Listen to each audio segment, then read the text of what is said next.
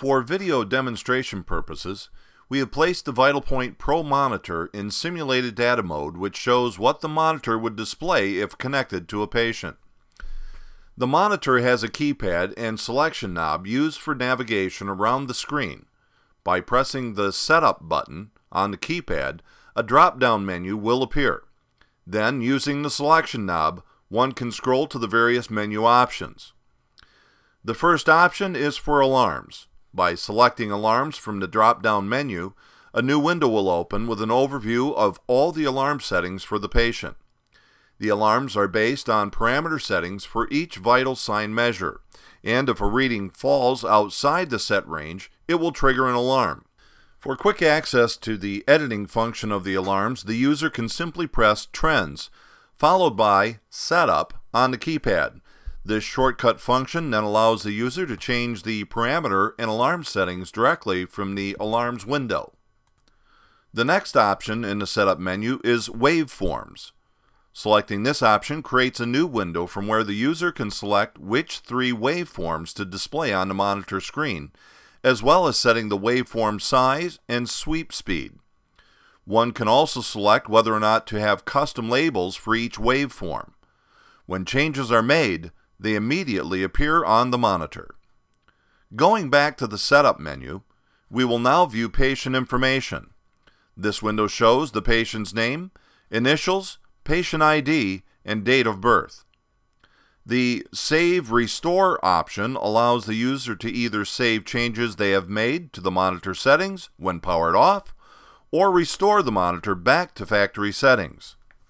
The Biomedical option opens a new window for additional monitor configurations, alarms, and system settings. By selecting Configuration, the user can view the serial number of the monitor and software version. The following menu options are only accessible by entering a password. Within Alarm in the Biomedical tab, the user can make further adjustments to the alarm settings: alarm silencing, alarm validation, heart rate, and pulse oximetry alarms, as well as settings for the second speaker. Under System, the date, time, and speaker volume can be set. The monitor is shown here in simulated data mode, which is set in the Service menu. In the Service menu, the user can also adjust the notch filter, perform blood pressure calibration, view a list of patients who have been monitored on a given monitor, set the option to enter the patient name when the monitor is powered on, and view the monitor event log. Please note that the event log is specific to the monitor and not to any patient. It can include the need for action such as service, calibration, or an upgrade. When in any window on the monitor, the user can easily get back to the main screen by selecting Close at the bottom of the drop-down menu or press the Main Screen button on the keypad. The Trends button allows the user to bring up the data trends of the patient. From this window, the user can scroll through the trends using the selection knob. The user has the option to print, which will send the trend data to a local printer. The Standby button places the monitor in standby mode. The Alarm Silence button simply mutes the alarm sound. The Start-Stop NBP button allows the user to program automatic periodic blood pressure measurement. The user simply selects the NBP interval button from the menu. The monitor can be set to take this measure anywhere from every 3 minutes to every 120 minutes. Using the selection knob, the user can navigate around the monitor screen. The selection is shown with a white box around each option on the screen. Selecting one of the various vital sign measures will provide the user with a snapshot of information related to the given measurement. While taking the blood pressure as an example, one can view the parameter limits, alarm, and other settings by pressing down on the knob. In another example, for heart rate, pressing down on the knob button displays the ECG lead associated with the reading and the waveform, as well as other parameters and alarm settings.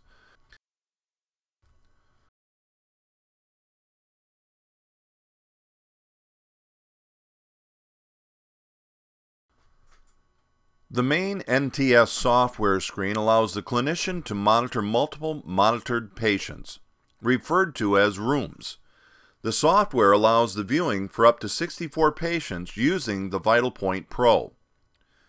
The main screen has a quick access toolbar for common functions, as well as 3 tabs for additional features. For each patient being monitored, vital signs information is placed into a grid for the clinician to monitor. Patients' names as well as room numbers are displayed by each set of waveforms. The clinician can choose to view any 2 patients in an expanded large view, while the remaining monitored patients' vital signs are shown in a condensed view. Clicking Shift moves the large view on the top left to the right. The information on the 2 expanded views are duplicates of each other until the second patient is selected from the grid below. The patient selected from below will then appear on the top left of the screen. In this example, patients in room 222 and room 223 appear in the enlarged viewing area. Another patient's data can quickly and easily replace the left-hand view by selecting that set of waveforms from the grid below. To change the measurement parameter ranges for a patient, first select the patient, then click on the vital sign values. This will open a new window where the user can set parameters and choose to set alarms on all parameter ranges or only specific vital sign measures.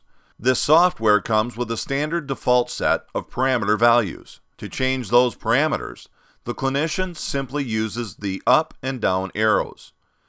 The user can also choose to set the pulse tone on or off on a per patient basis, simply by selecting that option.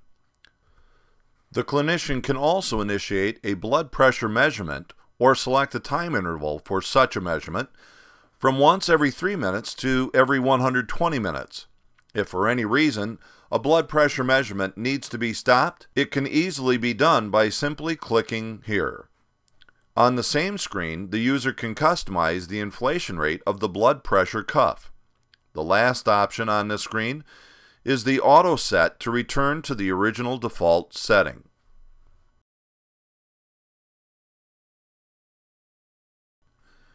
The clinician has the ability to adjust patient waveforms in the viewing area.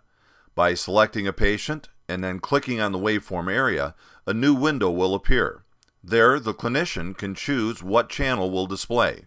For example, changing channel 1 from lead 1 to lead 2, or respiratory rate is easily done this way.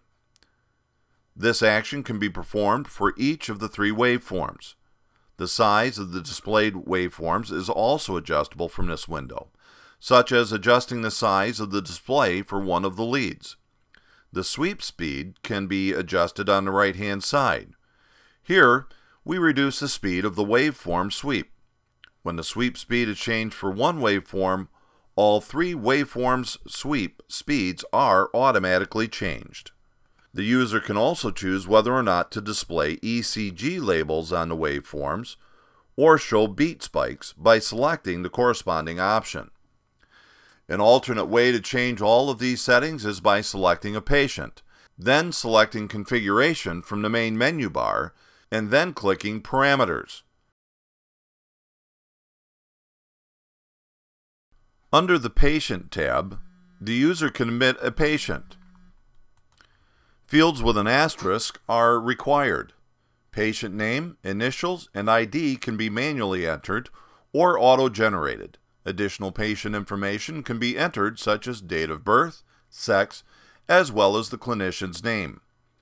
To edit patient information, select the patient room and then select the Admit Edit button from the Patient tab.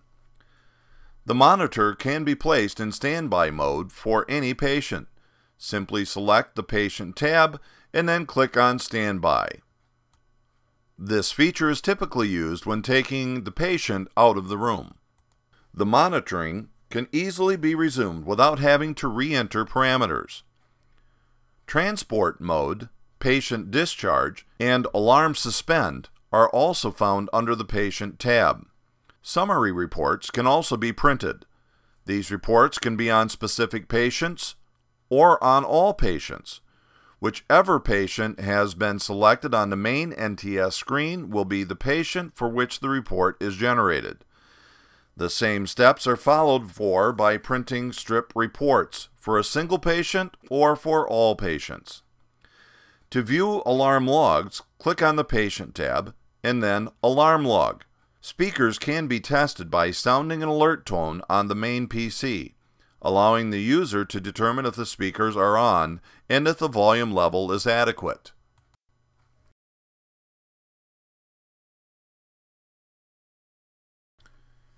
Here, the user can configure the waveform settings and parameters for each patient or restore default settings for each patient. Click on System to set the date, the time, and adjust alarm silence and suspend times.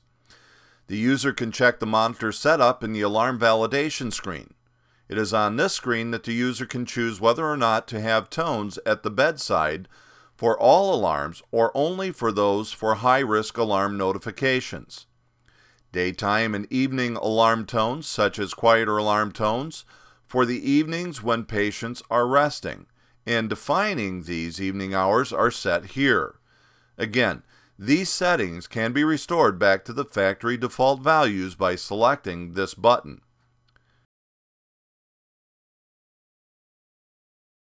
In the Setup window, the user has the option to enter a facility name, to select temperature units, and adjust notch filter settings. COM or communication ports can be changed if a monitor is moved. The monitor can also be switched to simulated data mode for demonstration or training purposes and to transport mode. Since the software should rarely, if ever, be exited, the user must access this password-protected screen in order to exit the software.